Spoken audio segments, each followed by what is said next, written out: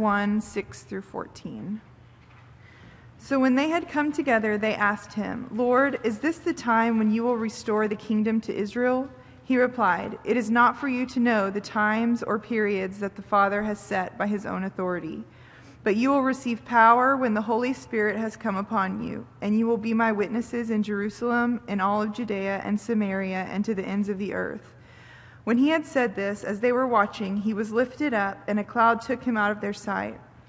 While he was going, and they were gazing up toward heaven, suddenly 2 men in white robes stood by them. They said, "Men of Galilee, why do you stand looking up toward heaven? This Jesus who has been taken up from you to heaven, will come in the same way as you saw him go into heaven." Then they returned to Jerusalem from the mount called Olivet, which is near Jerusalem, a Sabbath day's journey away.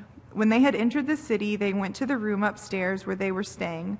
Peter and John and James and Andrew, Philip and Thomas, Bartholomew and Matthew, James son of Alphaeus, and Simon the Zealot, and Judas son of James. All of these were constantly devoting themselves to prayer, together with certain women, including Mary, the mother of Jesus, as well as his brothers. This is the word of God for the people of God. Let us pray. Lord, we thank you on this Ascension Day for your presence with us, even as you were present with the disciples that day on the mount. As you ascended to heaven, may you be present here, and may the promise and touch of your Spirit be near and real to us, now and always. We pray it in your name.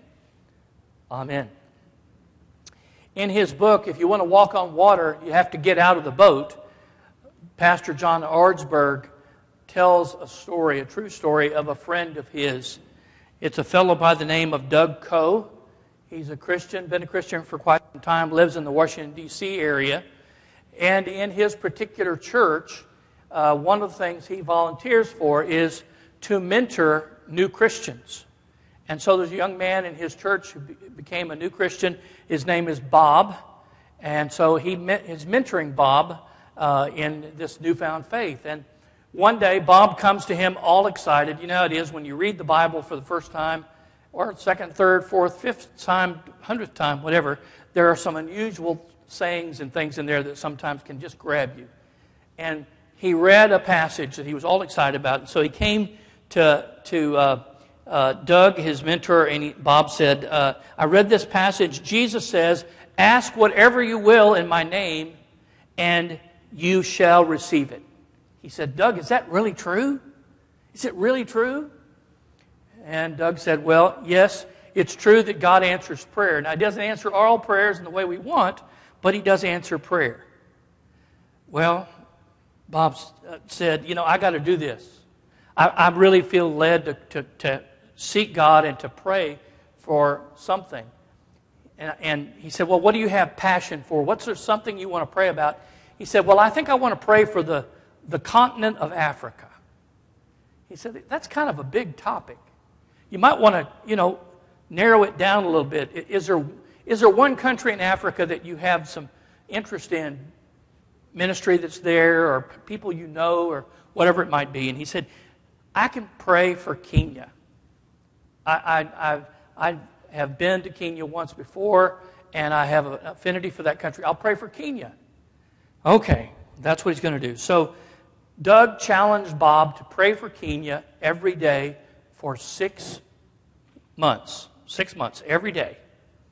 And he said, "I'm going to make you a promise." Now I don't suggest that you do this, all right? There's a disclaimer here. But Doug said, "I'm going to promise you, if you pray every day, you don't skip any days, for 6 months, you pray for Kenya, that God will do something amazing. And if you don't have an answer to your prayers after that 6 months, if something hasn't happened that's amazing, I will pay you $500. And if God does something amazing, then you owe me $500. They're betting on God. Don't do that. I'm not saying don't do that. It's a true story, but don't do that, okay? But Bob began to pray every day for Kenya. And after a while, a month or so, nothing had happened, but he was still faithfully praying every day, but he was getting a little bit weary. And one day he was invited to go to a dinner party at a friend's house in the Washington, D.C. area, and he went to the dinner party, and he was seated at a table. You know how it is at those dinner parties. You just kind of get put together at random with different people. Just so happened that a lady at his table that night was the director of the largest orphanage in what country, can you guess? Kenya, right? So they struck up a conversation. And the lady said, you're interested in Kenya. Why don't you come visit our orphanage and see what we do, see the ministry? We'd love to have you come in the next few months and visit us. And so Bob decided to do that. He made a time in his schedule, and he flew to Kenya, and he toured this orphanage. And as he toured the orphanage, two things stood out to him. One was the amount of poverty which he saw, which just was hard for someone from the United States to understand if you've not ever seen it. The second one was the lack of health care. They had a small clinic at the orphanage that served not only the girls and the boys at the orphanage and their staff, but also a lot of the surrounding villages. But there was very little in the way of medicine, very little in the way of doctors or equipment or anything of that nature. So Bob went home. He's continuing to pray for Kenya, and he gets this idea. The idea that he's going to write and contact every drug company that he could think of. So he writes their reps. He visits some of them who are in the D.C. area as lobbyists. He goes to see them, and he asks them if they would consider giving some of their surplus drugs or samples to this orphanage for their clinic. And within just a matter of a few weeks, this orphanage receives over $1 million worth of medical supplies. And they're ecstatic. They just can't believe that they've gotten these medical supplies. So the director of the orphanage calls Bob in the United States and says, Bob, we're going to have a celebration at the orphanage because of this great gift that we've received, and it couldn't happen without you. Will you come and help us celebrate? Sure. So they fly him over to Kenya. He goes to the orphanage. He's there for the celebration. And lo and behold, the keynote speaker at the celebration is the president of the nation of Kenya. Because, again, it's the largest orphanage in the whole country. So he's there. And he singles Bob out because he knows what he's done. He knows also his story about prayer. And so he says, Bob, let me take you on a tour. I'll give you a personal tour of Nairobi, of the capital of our country. Can you imagine the president of a country taking you on a tour of their capital? That's kind of amazing. Takes Bob on this tour, and while they're on the tour, they stop their entourage in front of a prison in Nairobi. And in the courtyard in the front of the prison are a group of prisoners. And Bob says, who are those men? And the president says, they're political prisoners. They're folks who spoke out against the government, and they've been thrown into prison. And Bob, without thinking who he's talking to, said, political prisoners, that's not a good idea. You ought to let them go. You don't just say that to the head of the country, do you? But he did. Well, Bob continues, goes home, and a few weeks later, he's continuing to pray for Kenya and for the orphanage and the president and all the rest. He gets a phone call at his job from the United States State Department. They say, are you Bob? Yeah. We'd like to thank you. For what? He said, we've been working for almost 5 years to get some political prisoners in Nairobi released from prison, and we just got word that they were released because you interceded on their behalf. That's crazy. Not the end of the story. About a month later, Bob gets a call from the president of Kenya. He says, Bob, I want you to come to Kenya as my guest. I want you to come. We're trying to restructure the government to be more equitable and fair to our people. So I've fired all of my cabinet. And I'm looking at resumes and beginning to choose people to fill those positions. Would you come and spend 3 days with me and pray for me as I choose the people who will govern wisely for my country? So here's Bob, who has no political connections, who is not anybody really, but he's been praying for months for Kenya and been involved now in all these different ways that God has opened doors, going to Kenya to pray for the president as he chooses the leaders of his country. Prayer works, doesn't it? In some crazy and astonishing ways. Prayer works. And in just a few days, next Sunday, we will be sharing in probably the most important day in the Christian year. No, it's not Christmas. No, it's not Easter. It's Pentecost. The day when the gift of the Holy Spirit fell upon the church and everything changed. It's Penta, 50 days after Easter. But this event we read about just a moment ago, the Ascension, happened 40 days after Easter. What happened in those 10 days in between? What happened in those 10 days in between? Listen to what we read just a moment ago. Before Jesus left, he said to his disciples, "Do not leave Jerusalem, but wait for the gift that my Father has promised, which you have heard me speak about. For John," that is John the Baptist, "baptized you with water for repentance, but in a few days you will be baptized with the Holy Spirit, and you will receive power when the Holy Spirit comes on you, and you will be my witnesses in Jerusalem, in Judea and Samaria, and to the ends of the earth." So we have Christ saying to his disciples, just wait a while. Wait a while. You're saying goodbye to me, but it's a good thing. It's not a bad thing, because the Spirit, this gift that God has promised, is going to come. So 10 days later, the Spirit comes, and these men and women who've been hiding behind doors, who have been afraid of their own shadow because of Jesus' crucifixion, and some of the others of their company who've been taken into custody, those same fearful people, now it is said in the latter part of the book of Acts that they're turning the world upside down because of this Spirit that came. So what happened? What happened during those 10 days? It says that they returned to Jerusalem from a hill called the Mount of Olives, and when they arrived, they went upstairs to the room, probably the upper room, where they shared in the Passover feast and the Last Supper and all the rest. And all the disciples are listed who were there, along with Mary and some other women. And it says that while they were there for those 10 days, they prayed consistently, nonstop, for God's will to be done in them and through them. 10 days. 10 days of prayer. 10 days of preparing to receive this gift that the Father has promised. 10 days when they not only shut out the rest of the world, its cares and concerns, but also 10 days where they humbled themselves, where they opened themselves up to the movement of God's Spirit. They surrendered themselves over to God. They emptied out anything that might be a hindrance to the movement of the Spirit. And Pentecost came because they were prepared. They were focused. They had one Spirit. They were unified by this desire for the Holy Spirit. We're going to watch a video right now from a movie called How Do You Know? How Do You Know? And it's two main characters, George and Lisa, are in this particular scene.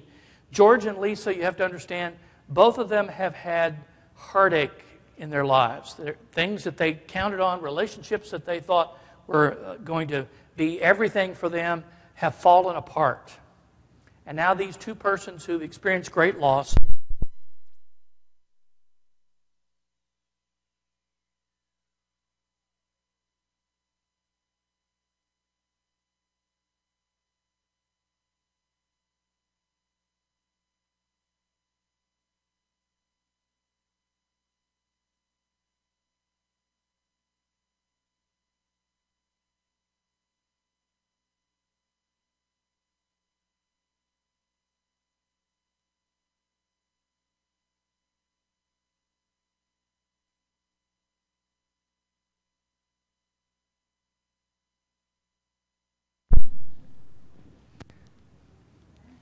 Well, Maybe due to our technical difficulties, we're not going to see that.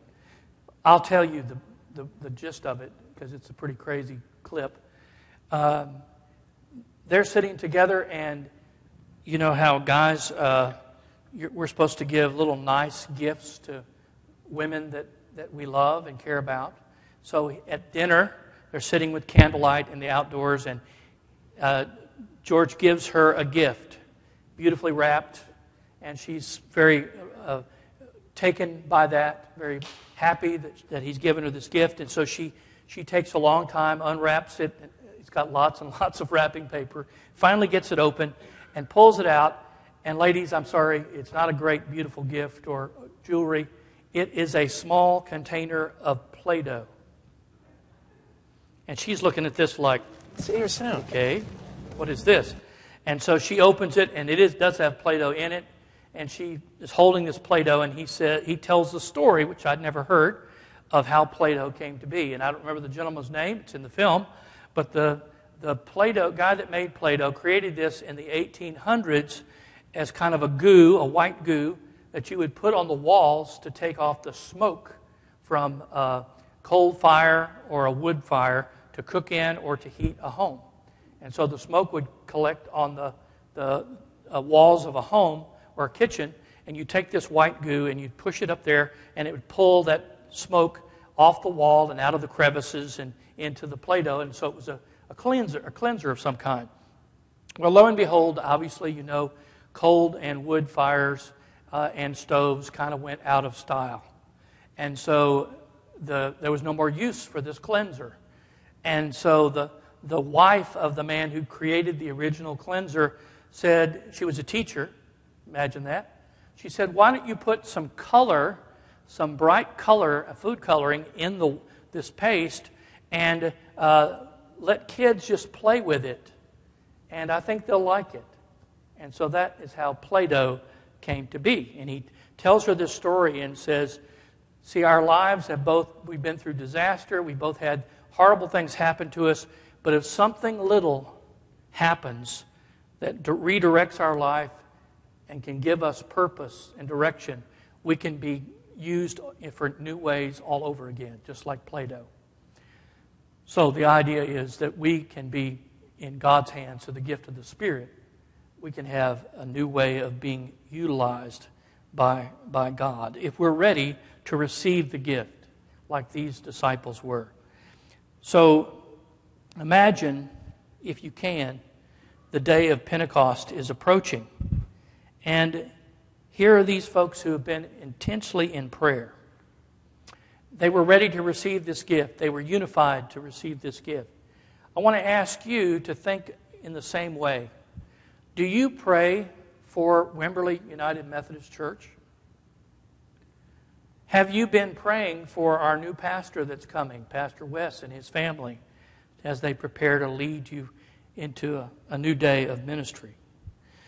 Do you seek God's guidance for this church, that it can find its purpose and its unity in service of Jesus Christ?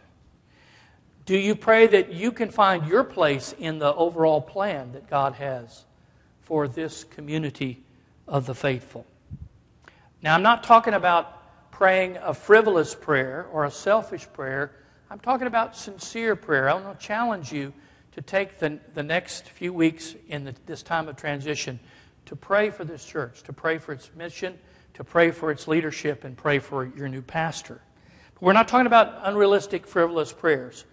I'm at the tail end of the baby boomers, and we got some more baby boomers out here. I know some of you are, okay? Let me give you an example of a baby boomer prayer, right? Anybody remember a lady by the name of Janis Joplin? She's from Texas. She sang a song which I think is really the prayer of every baby boomer. It went like this. I remember this song quite well. Oh Lord, won't you buy me a Mercedes-Benz? My friends all drive Porsches. I must make amends. Worked hard all my lifetime. No help from my friends. Oh Lord, won't you buy me a Mercedes-Benz? Remember that?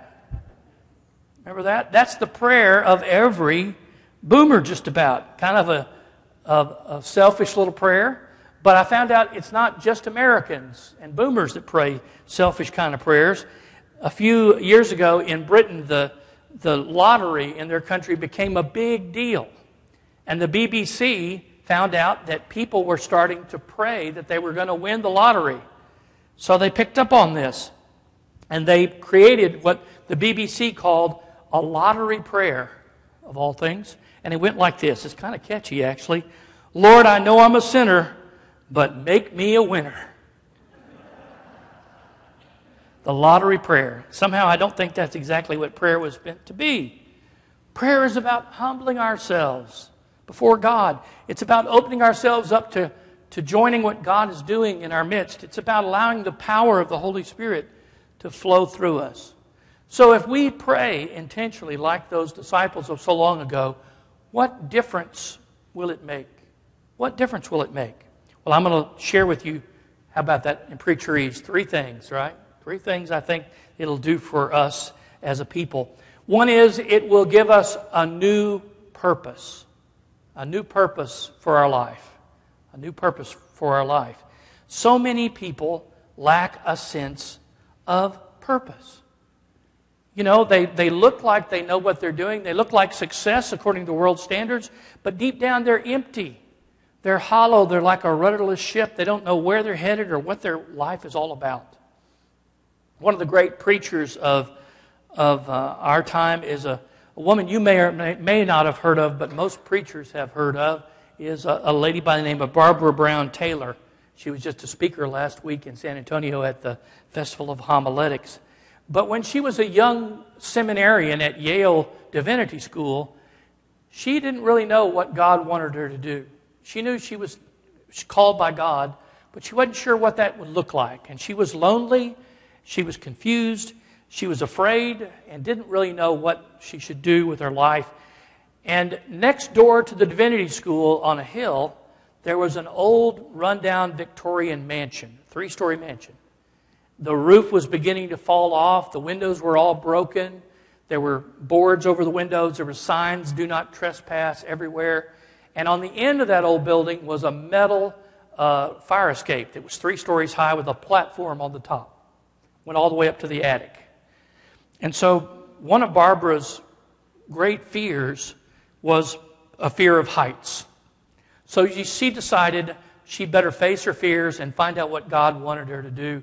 So she climbed up one night, up that fire escape, very slowly, very gingerly, not looking down because of her fear of heights. She got up to that 3rd floor platform that was swaying gently in the breeze next to that old rundown house. And she began to pray out loud for God to give her direction, to bring her peace, to let her know what she was supposed to do with her life. And as she stood there, she prayed and prayed and prayed. And after a while, nothing happened. And she got angry, to be honest. She said she was angry because God didn't answer her prayer right away. And so then she ran out of words. She began to just simply groan.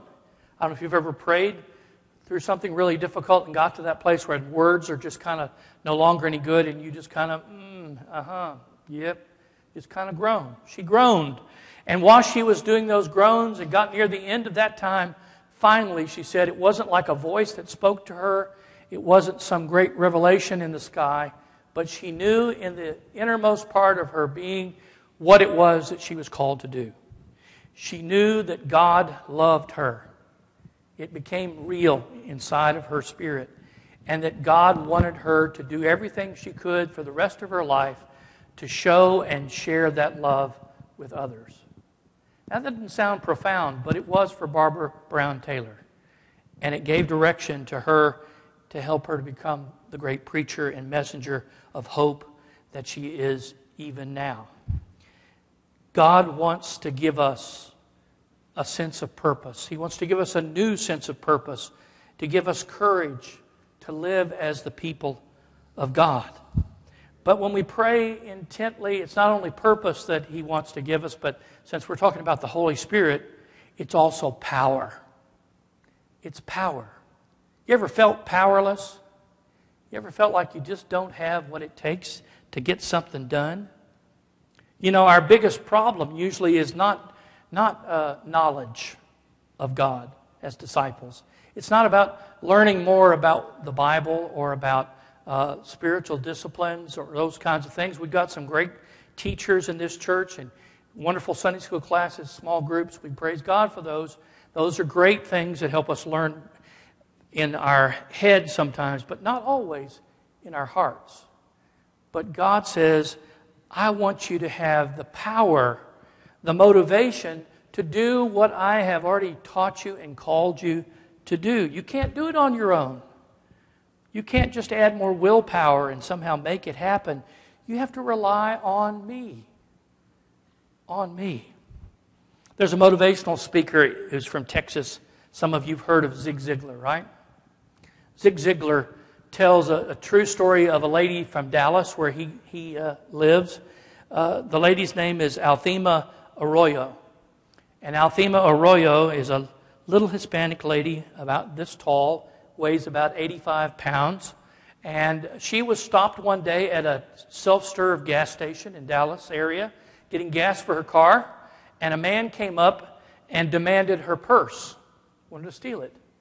And she told him no, to leave her alone. And so he jumped in her car and closed the door and told everybody to get out. He was going to steal the car. And so she jumped away from the car. Her two older children who were in the car jumped out. And the man began to pull away from the gas pump with her 18-month-old daughter in the back seat, in her car seat.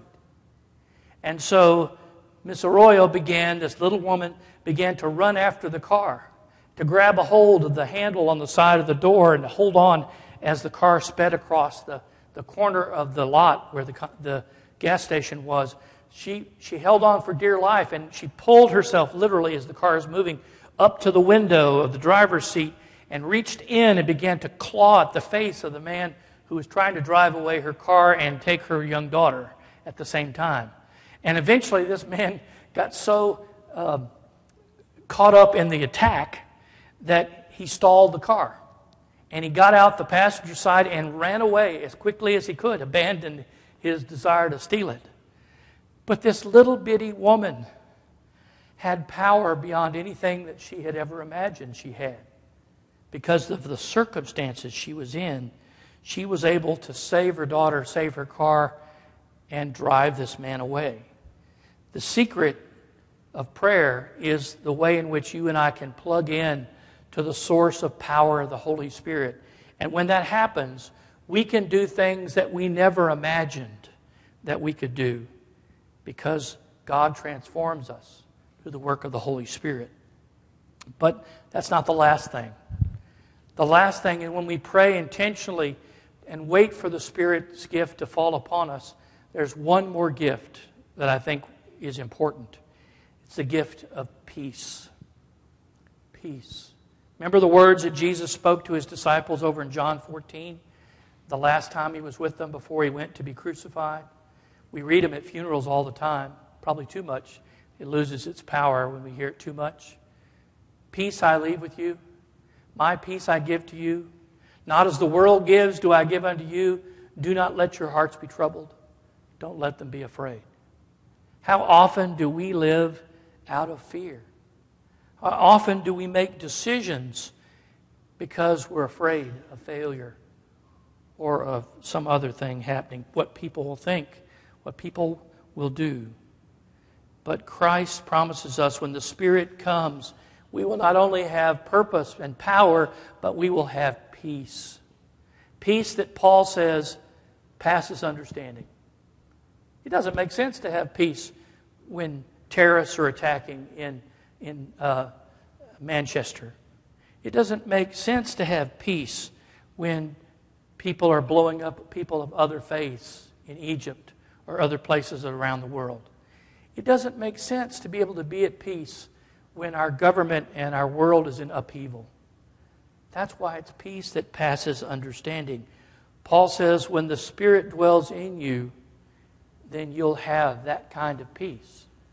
Not about circumstances outside of ourselves, but it's about God dwelling in us, in our heart of hearts. It's about who we belong to. Who we belong to. There was a man who was at 100 years of age named Bernie. And Bernie, like a lot of people that turn that ripe old age of 100, got interviewed by everybody you can imagine. Television stations, newspapers. They want to find out, what is it that makes somebody like you tick? How did you live so long? What's your secret? That sort of thing. So they're interviewing Bernie at 100 and saying, tell us some of your earliest memories about your family. And Bernie said, well, I remember at a very young age as a toddler going to visit my great-great-grandmother to be introduced to her for the first time. And he said, I wasn't real thrilled about it. I mean, for one thing, it was a Sunday afternoon drive, and it was hot. It was a long ways. And she was old, really old compared to me. And I found out that not only was she old, but she was also blind. And I thought, I don't really want to meet her, but they drugged me along. And we got there, and my father said, Grandma, here's Bernie. We want you to meet him, the youngest member of our family. And he said they literally had to push me across the room towards this old lady, blind woman, who had gnarled fingers and reached out those fingers and hands towards me, and she looked kind of scary.